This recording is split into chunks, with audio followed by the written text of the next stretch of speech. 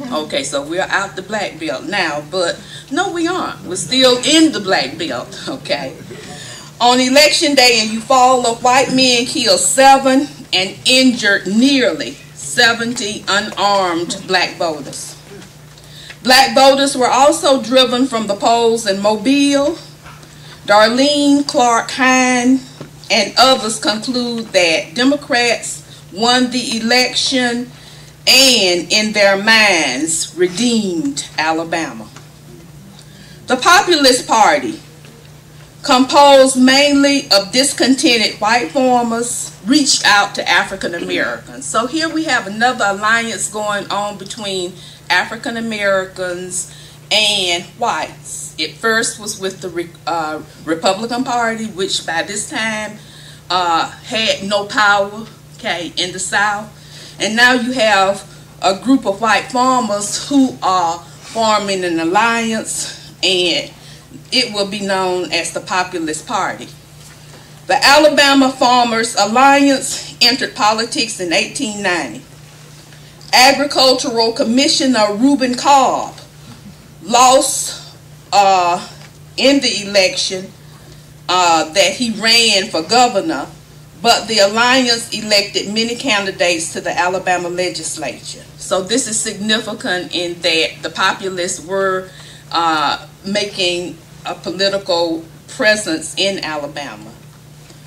Acknowledged in moments in Alabama history is the fact that leading Democrats supported the Klan and the party, and both groups were indistinguishable.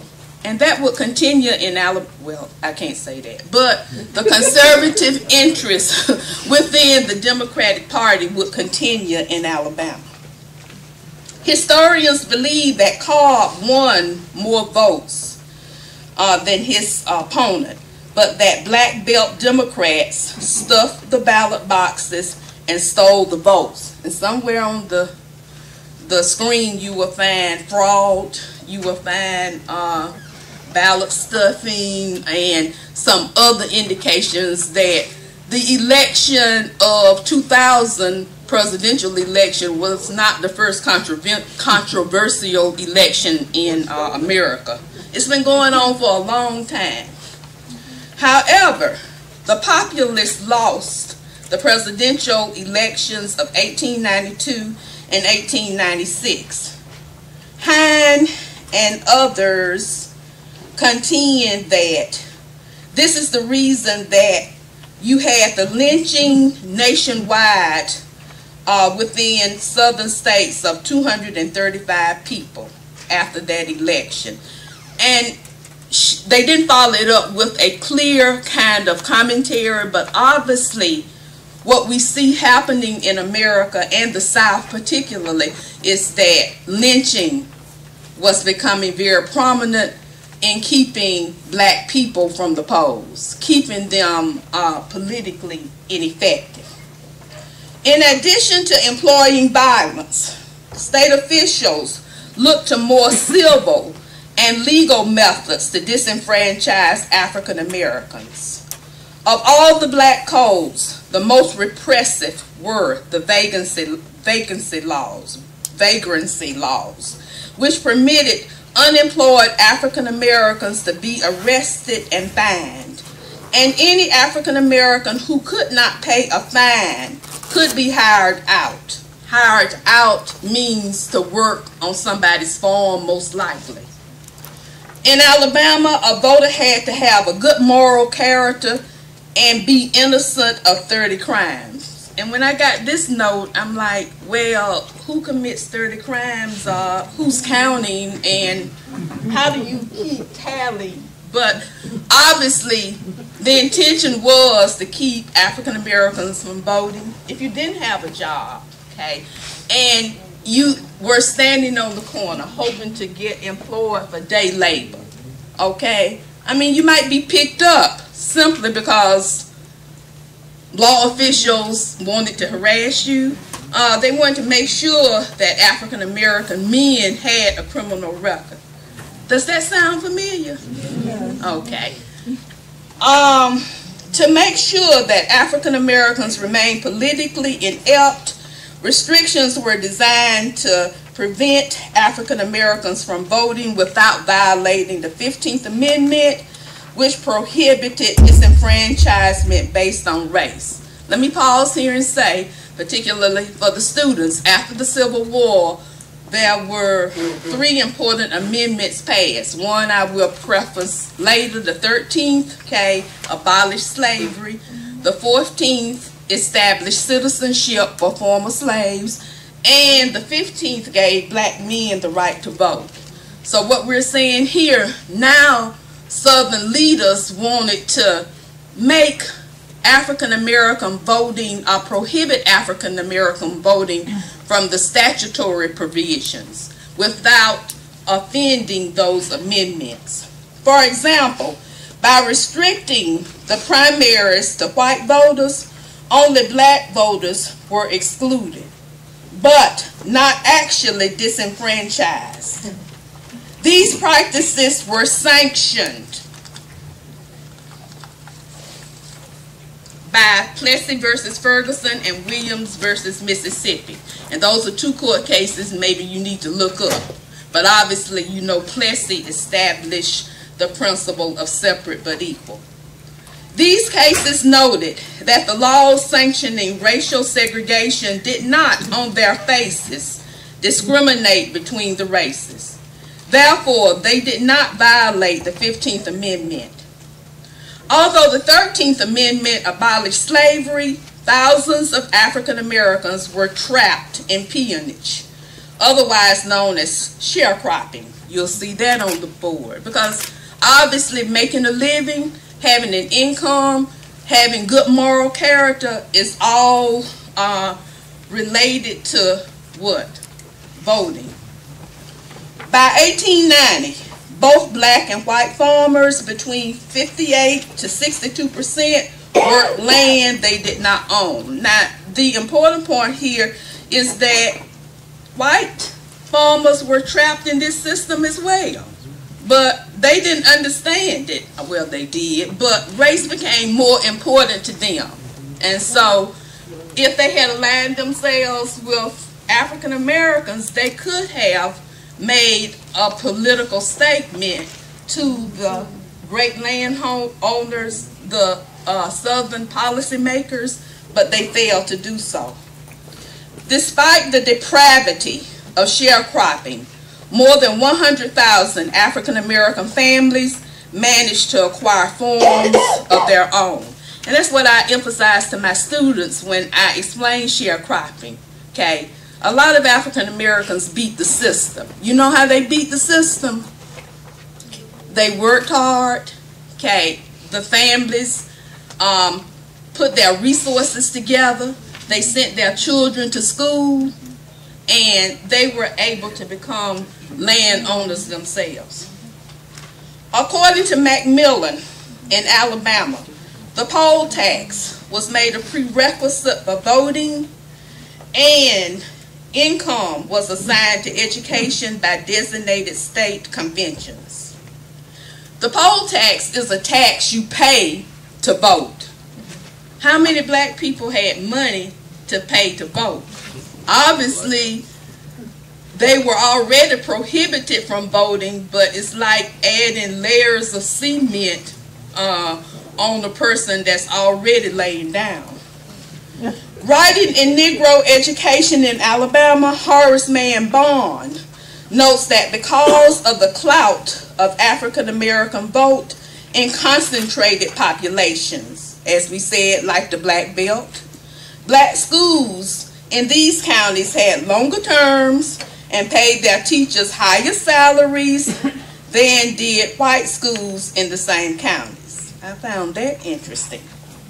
However, these voting and electoral benefits would be rescinded as African Americans were disenfranchised. African Americans also faced literacy tests, which appeared to be neutral, but the administration of which was discriminatory. For example, if given a literacy test, it would be simple for whites, However, very complicated for African Americans. And the question became, who graded the test? And we all know the answer to that. Authors McLean and Tarver, who have a new American government book out called American Government in Black and White, also revealed that the grandfather clause exempted people from literacy tests who had been able to vote at the end of the Civil War, and obviously applied to whites only. Originating in Louisiana in 1898, the grandfather clause called for an addition to the permanent registration list of the names of all male persons whose fathers and grandfathers were qualified to vote on January 1st, 1867. So I want you to note the date, January 1st, 1867. Of course, at this time, no African American was qualified to vote. Another restriction of political participation was to purposely draw the boundaries of a voting area so as to leave out certain residents. We call this gerrymandering, and it should be on the board too. It's a historical term, and I contend that it's a modern term as well. Still, registrars found ways to reject African American applicants in other ways. Some counties required that each applicant be sponsored by another voter. In counties where there was not a single African American voter, obviously they had no sponsors. And that was the intent of all of these different techniques to keep African Americans from voting, that you wouldn't have a chance. If one shoe didn't fit, then we'll find a pair that does. In my possession this morning, because I did mention gerrymandering to you, I have from the NAACP Legal Defense and Educational Fund a teaching tool that if any of you want to pick up, I'll be happy to leave it with you.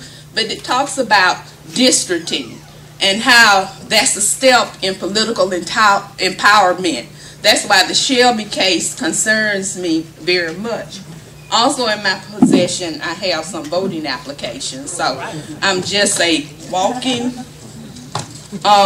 what do I call myself? Voting advocate. Okay, now you have to listen very closely because I'm concluding now. According to John Hope Franklin, the post-Reconstruction until the early 20th century struggle for African Americans to vote was a battle to control the South and maybe the nation. See, voting is it's localized, but obviously you see it has national consequences. So when people design strategies for voting, they're not looking just at their local communities. They're looking at the power of the vote nationally. This battle involved working class whites against the landed aristocracy, northern industrialists against southern whites, and all whites against African Americans. Poor African Americans didn't have a chance.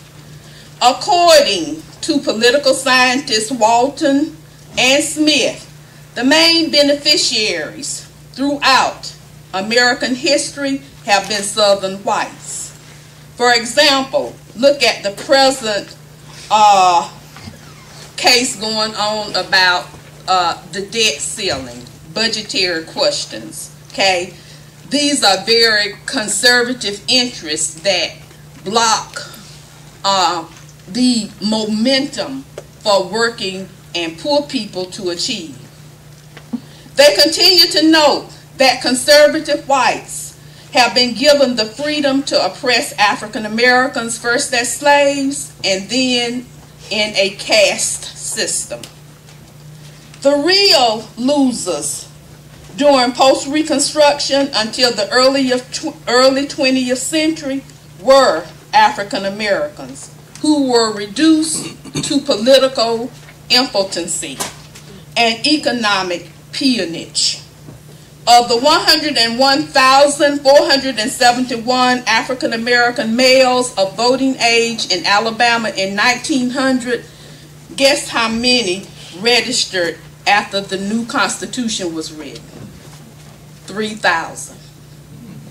Interestingly, Bond, Wold, Benstock, Franklin, DeLesseps, Groover, Bowles, and Gentis all concur that the winners for control of the South were the Northern industrialists, who were able to control the national economy. Thank you very much for your attention.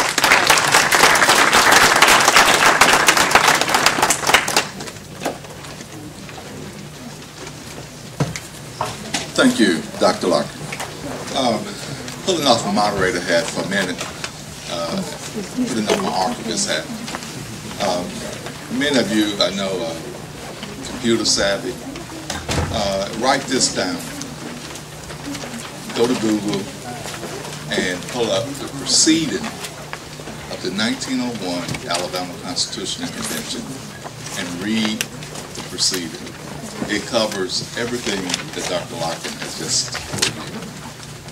It is a very important document. It is available electronically, and I urge you, if you're really interested in this topic, and of course, the petition by Booker T. Washington, which gives the other side. One other thing that I'm sure that our panelists are going to bring to you, not only does that 1901 Constitution disenfranchises 99% of African Americans, but it effectively removed poor whites at the same time. So it's a very restrictive document. And one of the reasons for this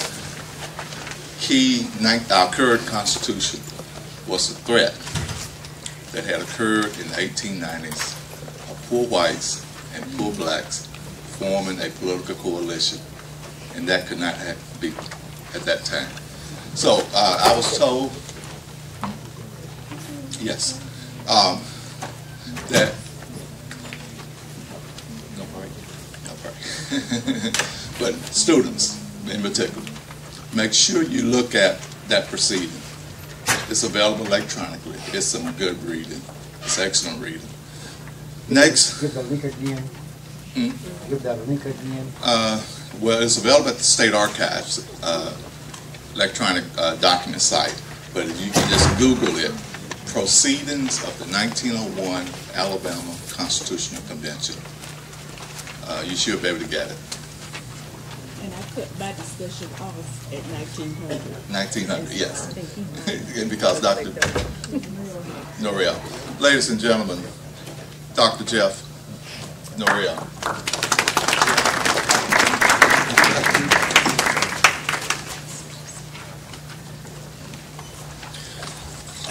I'm Jeff Norrell from the University of Tennessee, and I think I am here because I have studied for a long time the situation with regard to voting in Alabama and the South. And I did a book, a dissertation, a book about the civil rights movement in Tuskegee, and which is essentially a study of voting rights. And I wrote about Dr. Patton, who was a student leader there in the 1960s. And the other reason, I suppose, main reason, is that I published a biography of Booker T. Washington a few years ago. And a lot of that has to do with Washington's position on voting rights.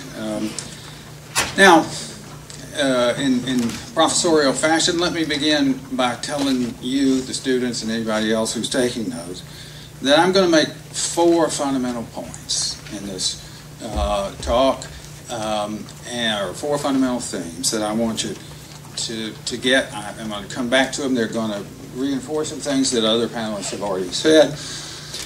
First of all, is that African Americans have always been in the process of pushing for voting rights. We heard earlier about through the Reconstruction period and then through the 1890s.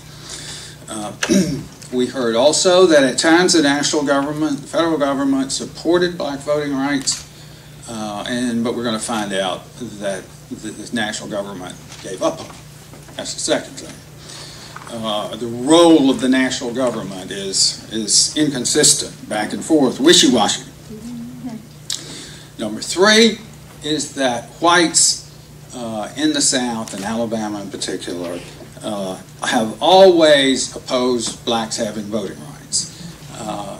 We can say that at times the opposition was weakened, sometimes it was defeated, but the reality is that even today there's huge evidence, I think, that whites still oppose blacks having any political power. The fourth point I'm going to make is that with regard to voting rights and the larger matter of the civil rights movement, I'm going to argue, probably very briefly, that the civil rights movement and the sustained commitment to voting rights in Alabama, Montgomery, across the South, began in the late 1930s. We have a sense that the civil rights movement, or we're taught, students are taught nowadays, that the civil rights movement began with Rosa Parks on a bus in 1955, and it ended in Memphis in a tragic assassination in 1968. I think that's wrong. I mean, of course, those are very important things, but if we're going to fully understand the broad movement for equality, for human rights, we have to, in this country with regard to African Americans, you have to see it as a much longer story than that. Now, to try to pick up from my predecessors up here, in talking about the movement for disfranchisement in Alabama or in the South in the 1890s or early first decade of the 20th century, we've often been taught that some African Americans consented to disfranchisement, and the main culprit or the main bad guy in that consent typically has focused on Booker Washington. Now, some of you look to be of an age where you heard a lot of this rhetoric. I know Dr. Patton did in the 1960s, where Booker Washington was an Uncle Tom, a bad guy, who delayed the day of freedom. And I want to say that I think that was entirely wrong. And I want to tell you a little bit about Booker Washington and his relationship. Washington, of course, had witnessed or did witness in the late 1890s with the defeat of populism, the force for disfranchisement in all the southern states. Once the populists were out of the way, then the white conservatives could move to take blacks out of politics. They couldn't do it before because the white populists understood that the method to take blacks out of politics would also take the poor whites out. But once the populist movement was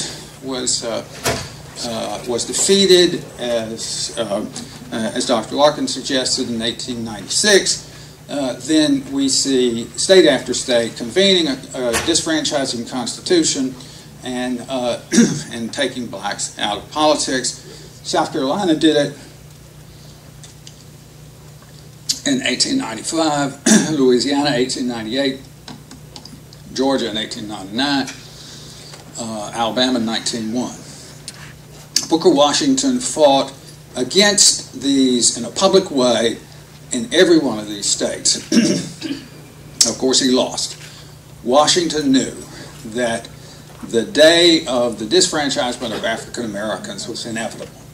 He fought it in public ways because he understood that the next step after taking blacks out of politics was to end black education. And that, of course, was what Booker Washington was primarily about, was promoting a long-term improvement of black people through education.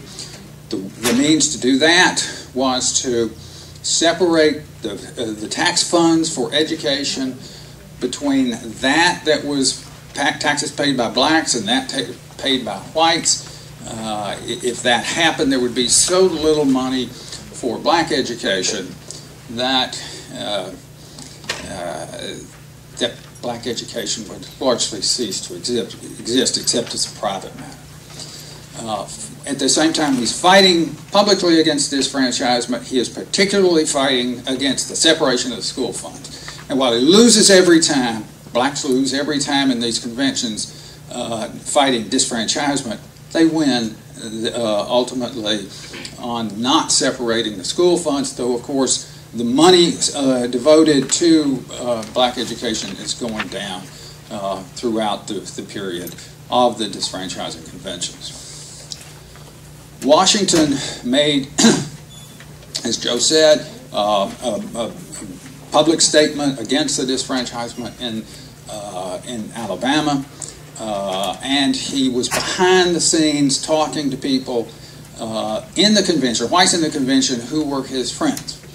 The disfranchising, the committee trying to come up with the plans put into the Alabama convention a grandfather clause that Dr. Larkin explained to you. There were two men in the convention in Alabama who were very afraid that if the disfranchising mechanism stayed in the Alabama Constitution, that the Constitution would be challenged and declared unconstitutional by the United States Supreme Court. They were Thomas Goode Jones and William Oates, two white conservative Democrats. Both had been governor. Both had been elected with stolen votes against into office. They were, typical white conservatives, but they had some sense of noblesse oblige that black people should be protected. And Washington was friendly with both of them, and he heard Thomas Goode Jones go on and on about what a terrible thing the grandfather clause was. And so Washington heard all this and thought that Jones might be helpful in the long run in Washington's efforts to thwart disfranchisement. Washington had made a secret challenge, it supported a secret challenge to the grandfather clause in Louisiana. Jones and Oates knew this. They knew it would be challenged.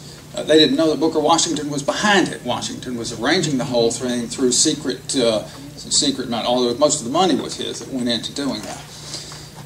When Washington heard what Jones said about this in the convention, he arranged through the new president, Theodore Roosevelt, who looked to Washington for Republican patronage appointments in the South. He arranged for Thomas Goode Jones to get appointed to the vacant federal judgeship here in Montgomery, in the belief that when a suit was brought to the new judge, that it might be overturned, that Judge Jones would overturn it, or at least that was the hope, that was the theory. Washington, of course, never really admitted this. You have to piece it together because everything he did was secret, because he knew he couldn't allow for whites to know that a black man was conspiring against the great power of white people in Alabama to end disfranchisement. It's an interesting thing, though. There were a group of postal workers here in Montgomery, led by a man named Jackson Giles. Postal workers had a little bit of independence, less fear of white violence or coercion against them. And a group of these postal workers got together and used Jackson Giles' name to initiate a suit against the Alabama Constitution immediately afterward. And Washington immediately heard about this, and he essentially sent his lawyer, the man who's secretly challenging the Louisiana Constitution, to see Jackson Giles here in Montgomery and said, "Let me represent you in this case." And Giles had no idea that Booker was behind it. But they figured out a way to put together a whole bunch of lawsuits challenging the Alabama Constitution, all of them paid secretly by Washington, all of them with Jackson Giles as the plaintiff, and they made it through. Now they went into state court, and every state court in Alabama threw it out, but one finally got to Judge Jones. Judge Jones said, "I'm throwing this out. The only thing you can do, your only recourse is to challenge my authority to act," which essentially was his signal to Washington's lawyer to challenge him and go straight to the Supreme Court. So Judge Jones, as wily, as foxy, as sneaky as Booker Washington, essentially collaborated on the testing of it, knowing that he couldn't overrule it, but the men in Washington could. Except, here's the point about the United States Supreme Court, is they change their minds. They read the Constitution in different ways. We know today the United States Supreme Court is reading the Constitution about the voting rights completely differently from the way it had been read for the previous 40 years. We got all the way to the Supreme Court. Oliver Wendell Holmes Jr., who would be the foremost judge of civil liberties, a great jurist, was the one who said, well, you know, if the white people in Alabama don't want the black people to vote, who are we, the United States Supreme Court, to enforce the 14th and 15th Amendment? And that's the way it got along. That's how the Alabama Constitution ultimately was upheld, although it was flagrantly anti-black and discriminatory from the very beginning. Okay, so Washington was tough and committed, but ultimately he couldn't afford to keep going, and they were not having any success. And in the period of the first 2 decades of the 20th century, there was relatively little progress. We know that all but 3,000 black voters in the state were disfranchised. But that didn't mean that black people had given up, because in the period immediately after World War I, starting in 1919, we see the emergence in place after place, in city after city in Alabama, of a chapter of the National Association for the Advancement of Colored People. And this becomes the main institutional basis for civil rights challenges. We see some protests in Birmingham in the mid-1920s by black women demanding that in the aftermath of the suffrage article, the suffrage amendment, that they get to vote, the Indiana Little incident. We see in the 1930s the emergence of demands for voting rights among black people in Birmingham, especially black industrial workers. But we also see in cities in Alabama in the 1930s organized efforts. We see a challenge, a legal challenge to the white primary that Dr. Larkin mentioned. We see challenge, and that one of those from Mobile, one from Dothan. And we also see the emergence, starting in 1936, of voting organizations in every major city in Alabama, and for that matter, in every major city in the South. You see the creation of the first time for sustained organizations, sometimes called civic clubs, that's what they call it in Tuskegee, sometimes called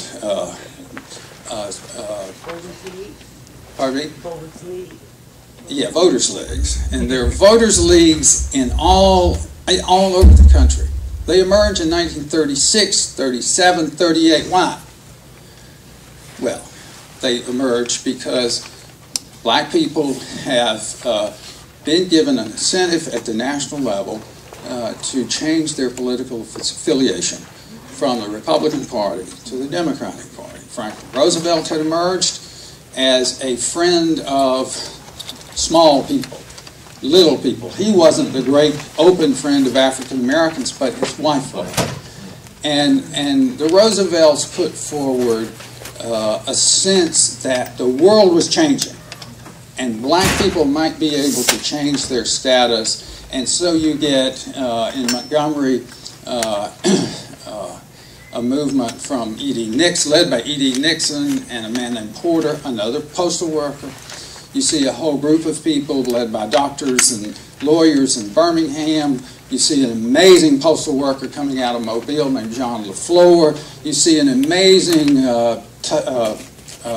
college professor in Tuskegee, Charles G. Gamillion. All these people, and these all happen to be men. Of course, Mrs. Parks was intimately involved, all with everything that Nixon did here in Montgomery, and there were women involved in crucial roles in Tuskegee.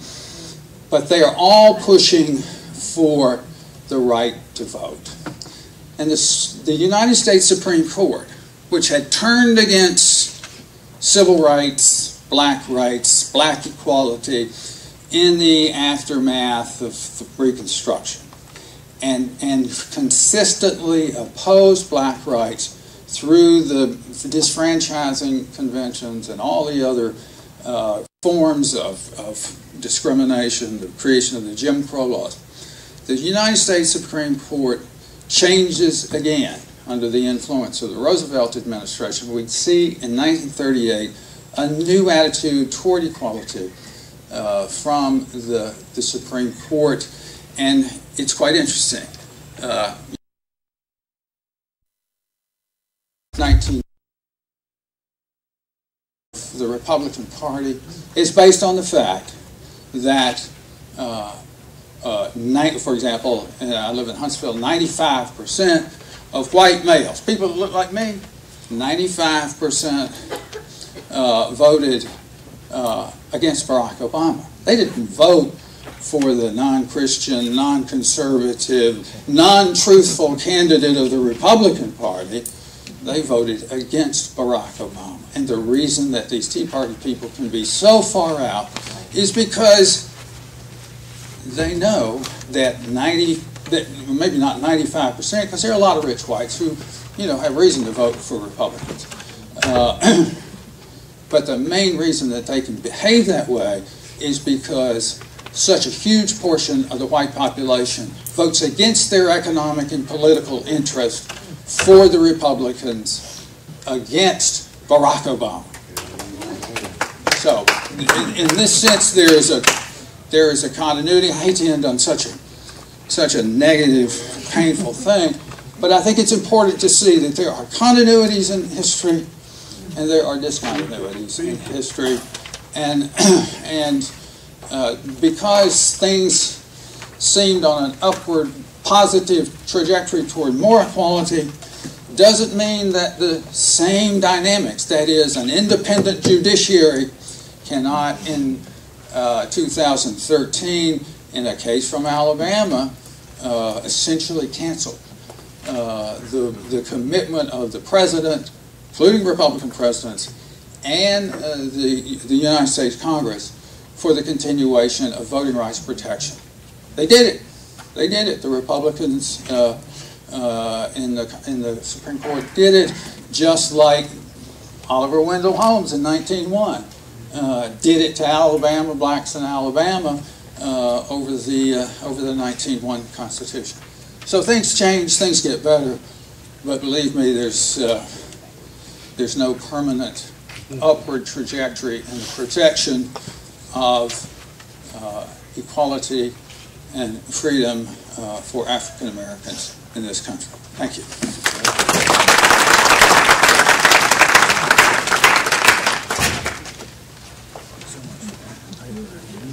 Thank you, Dr. Norrell.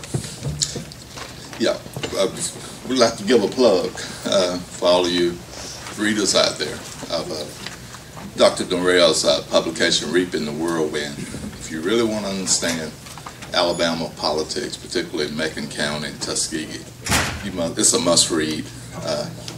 It is a great publication, and we're so glad to have them with us today. Another plug, Ms. Francine Taylor just gave me a note.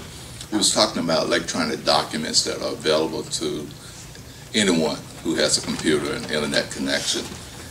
She wanted to let us know that the 1866 voter registration list by county is available online, as well as the 1866 state census. For you African Americans out there, if you're doing genealogy, this is where it all began. This is the first time you have a surname, most of us, not all, but most, 99% of Alabamian. So those are some electronic documents. I think what I keep hearing, I heard from Dr. English, Dr. Larkin, and Norrell, is the constitutions. Take a look at those constitutions, particularly the Reconstruction Constitution, 1868, the Redeemer Constitution, 1875, and of course, the current Constitution, 1901, and it would explain the voting issues that we face then and today. So I'm going to turn it over to Ms. Hoffman, and she's going to lead us in some discussion. Gwen had a question first. Yeah, from anyone, it just stays in my mind about public education, compulsory education to 16 years old, education for, I think, what they call imbeciles, and the name Cardozo is coming to my mind. Does anybody, and it happened during Reconstruction. Does anybody know the specifics of that or know about that? Public education on a national level. And I think the source, because the source is Dubois' Black Reconstruction. I know that's where it comes from. But I was just wondering if anybody knew. In other words, what I'm trying to say is that public education in this country is the gift of Black Reconstruction by a black man from D.C. named Cardozo. And I just want to share that.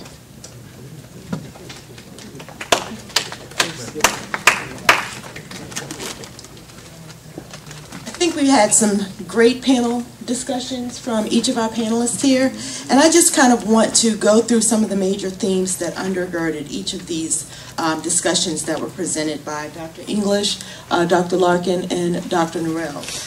One of the things that Dr. English first began with, or one of the major points that I actually garnered from his discussion, was that during the time of Reconstruction, what was interesting is that we didn't have any African Americans that were actually elected to political office. That I found to be very interesting from just what I was getting from his presentation. I see that only white men became state legislators, and then of course Alabama black codes as well actually made it difficult for African Americans to, of course, gain access to the ballot box, even though we were in the period of Reconstruction. Not only that, for statewide office. Yes, I'm sorry, for statewide office. Let me clarify that. In 1868, we're looking also at the penal codes that were very harsh for African Americans during this particular time as well, and the role of African Americans to the white race in general during this particular time was very interesting.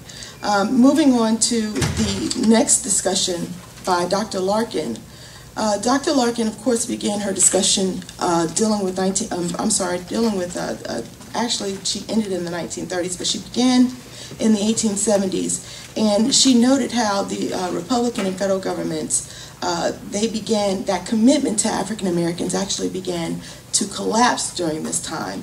And one of the reasons as to why this is probably the case is because, of course, this is the time when the compromise took place and many of the Union troops were actually being removed from the southern states as a result of the Haynes-Tilden Compromise. So a lot of the commitment that was in place prior to that particular compromise began to dissipate. She begins to discuss, or she discussed the need for these conservative bourbons to offset the white vote during this particular time, and how also violence was used as a means of keeping blacks away from the ballot box as well. So this was a common theme that we saw with the earlier discussion that was given by Dr. English. And in addition to this, she mentioned how black and white Republican leaders were murdered in their attempts to, of course, gain access to the ballot box, and discussion of the Alabama Farmers Alliance or the Populist Party and its presence in Alabama, and how this, of course, actually strengthened the Democratic ideological base here in the state. Again, she also mentioned black codes, which were used very heavily to, of course, keep African Americans away from the ballot box, and mentioning or some discussion of some of the measures such as lynching, some of the measures such as, we'll say, poll taxes, and also literacy tests, which were utilized to ensure that African Americans had the proper knowledge or the proper connections to actually gain access to the ballot box. So that was an interesting point that was made by Dr. Larkin as well. And then, of course, she ended with the 1930s. Well, I'm sorry, she ended with the 1930s, if I'm not mistaken, and then it was 1900, I'm sorry. And then also how the South was controlled by the Northern industrialists, and more later able to control the economy. Dr. Norrell, he gave us 4 fundamental themes. And the first being African Americans have always been in the process of pushing for voting rights. The second one being the inconsistent national government, the inconsistency of national government, and also how whites have opposed, I have 3 of them here, how whites have opposed blacks having voting rights or political power altogether. So he begins his discussion with the 1930s, and how there was a sustained civil rights movement which began in Alabama around this particular time, and some discussion of Booker T. Washington's movement and his assessment or helping with African Americans, not just necessarily with the right to vote, but with education as well, that being one of the biggest things there. He discussed the populist movement being defeated in 1896, and how Washington fought against the populist movement both publicly and privately, but this was something that was lost, even though he fought very hard and tried to end this. He also discussed Washington's relationship with whites, and also the secret support challenge to the grandfather clause in Louisiana as well. There was some discussion of Theodore Roosevelt, Thomas Good Jones, who was appointed to the vacant judgeship, and then also how Washington helped in getting blacks enfranchised as well. There was some discussion of the NAACP and the challenges to the white primaries, and the significance of voting organizations starting in the 1930s, specifically 36, 37, and 38. And this was a result of incentives for blacks to change their political affiliation from the Republican Party to the Democratic Party, because this was a realignment time in American politics, or a shift in or realignment with other political parties when it came to the ideological underpinnings of the party, or both parties for that matter. The U.S. Supreme Court also began to change. This is another point that Dr. Norrell mentions as a result of the Roosevelt administration. And we begin to see the court actually beginning to defend the equality of blacks. And of course, this movement against the white primary starting in 1941 to 1944. So to kind of culminate all this, or to sum all of this up, we've seen some underlying themes in each of the presentations that has been given by each of the panelists that's before us today. And as I just indicated, or as I indicated earlier, one of the main things that we witnessed or noticed or heard from them is that there were various measures that were put in place to keep African Americans away from the ballot box, and how various individuals have played a role to try to ensure that African Americans can gain access to the ballot box as well. We also have to look at the role of political parties and how the ideological underpinnings of these political parties can play a role in shaping the thought processes of people and how this has also shifted over time as well. And this is something I think that plays a huge role in what we look at today, or something that we can see today when we look at the political scene and what's happening on the national scale today, and how African Americans have, I won't say that African Americans are not voting, because they are. However, how there have been measures that are put in place to kind of still, keep African Americans not involved politically, so to speak. And we look at the current government shutdown, and of course we're up and running now, as I've got a glimpse of as of last night, or this morning rather, so we're up and running now. But there are various methods that were actually put in place, that would just, I would say, that would actually, try to discourage African Americans from reaching the ballot box or going to the ballot box to cast their votes. Are there any questions for any of the panelists at all? Dr. Finley, if you don't mind, before you ask your question, we'll bring the microphone to you. I think Dr. Patty referring to Francis Cardozo from South Carolina. That's right, South Carolina. And he later on moved to Washington, D.C. He was responsible for mandating public education in the state, but the federal legislation would not occur until a bit later. I think that's about him I think you're speaking. I just want us to know that.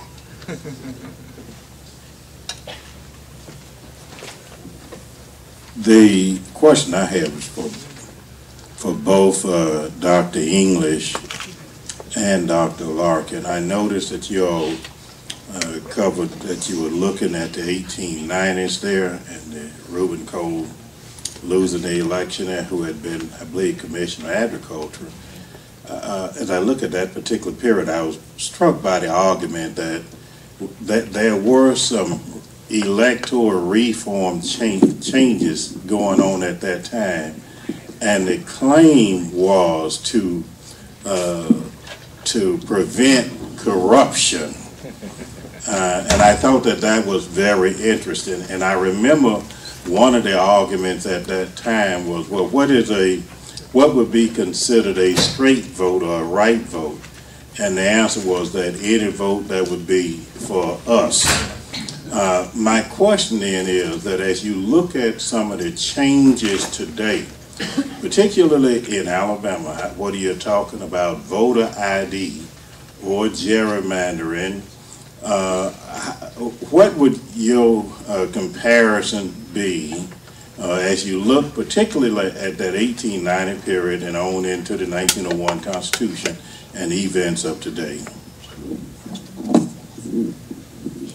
Well, as I said earlier, elections are not fraud-free, but I'm not going to get into I mentioned earlier about that election was suspected to be ballot stuffing, but as I tell my students, and this book deals with redistricting, drawing lines, and I think that was a fundamental strength of the Voting Rights Act, because it gave citizens like ourselves opportunities to submit redistricting plans to the state legislature. Not saying that we can't do that now, but I think it was more of an impetus for groups to do that. You can draw, if you have the population base, you can draw that district to elect the kind of candidate you want to elect. So I'm just giving you an example of how I feel things like at-large elections, the inability probably for people to draw districts to attest to majority populations, and those majority populations I'm speaking of would be minorities. I think is a problem that we face. And basically, I mean, there are other kinds of methods. I mentioned in the paper about the period of disenfranchisement, how the bottom line is that appointed offices became more noticeable rather than elected offices. I mean, you can just shift the wheel right or left depending on who's in charge. And so I think minorities need to be aware of that. I'm working on another paper of voting rights, and I think the Shelby case could have better been defended. And I leave it like that.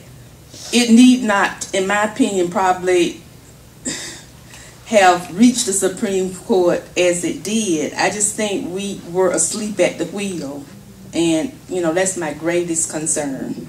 Dr. Larkin, would you explain to our students what the Shelby case was? Somebody, please do that. Okay, well, okay. Well, Shelby versus Alabama is a challenge against the Voting Rights, the current Voting Rights Act. And basically what the court did was say that we live in a new day. The strongest sections are sections 3 and 5. And they give the right of southern states and other states that had de jure segregation, meaning by law, some of the same things we discussed here, to go through pre-clearance with the Justice Department before they make any electoral changes. That has been done away with, and that was a protection for minority populations, to have the Justice Department review some of the changes that politicians would make concerning voting. And now you have the voting IDs, and you have redrawing districts that do not necessarily recognize majority populations. And the undercurrent theme, which I heard a decade, well, maybe not that long, but I think so, a decade ago, is that for African Americans, that they had reached their maximum political strength, which I argued against every time I hear it. Because when you have a population base, that's the essence of population. There is no maximum political strength if you have the population to support the vote. Dr. Finley, I think there's quite a bit of continuity, as Dr. Norrell said, with regard, it's a nuanced continuity, but it's still there. But there are also some differences. For example, in the 1890s, one could be lynched simply for wanting to vote. And for those of you, well, everyone here understands now because most of our students are gone, that wouldn't happen today. One would not be physically, that is, lynched. But there is a political lynching that's going on. The political lynching in part is due to a very simple strategy by leading ultra-conservative Republicans. And they've done it. They did it during Reconstruction. They did it through what's deemed the modern civil rights movement of the 30s, 40s, and 50s. And that is to convince lower socioeconomic class white folks that they actually are operating on their behalves. That is, they convince the poor folks, the plain folks, some folks would call them some other things that are more derogatory, and I won't, that by ensuring that black folks in particular, and now of course we're talking about other so-called people of color, including Hispanic-speaking Latinos, as long as they are not leaders in the political, economic, and other areas, then their selfhood is secure, their personage is secure, their place in society is secure. So that many of these individuals believe that as long as black folks are not in high-level positions, then they still are a level above black folks and other social minorities in the pecking order of the country. I mean, take the Tea faction of the Republican Party, and I want to emphasize this. The Tea Party is not a bona fide party. It's a faction of the Republican Party. Regardless of what some individuals try to say, well, it's not partisan. Well, yes, it is. Just look at the engagements. Look at the population among the Tea faction of that particular party. Okay, one of the mainstays of that particular side originally was this opposition to high taxes. Well, tax representation, taxes. And if that's the case, and it is the case, then every person in the Tea faction should love Barack Obama, particularly those in Alabama, because according to many studies, most legitimate studies, 90% of Alabamians, that is, who have to pay a working income tax, that rate has gone down. So why are you against Barack Obama's policies if indeed you are for lower taxes? You look at credit cards, you look at public education, you can just run the gambit. So once you remove all of those purported reasons for being a part of that faction, it comes down to one thing. And that one thing is what I'm pointing at. I would like to answer, comment on your question. Back again, look at those constitutions, particularly 1875 is critical, where the district's line that was running east-west through the state, that gave you Turner, Harrison, Rapier. After 1875, you don't have anyone. Why? The district lines now are running north-south, which dilates the vote. Now, as far as modern time is concerned, with the Tea Party and the rise of conservative congressmen, I trace that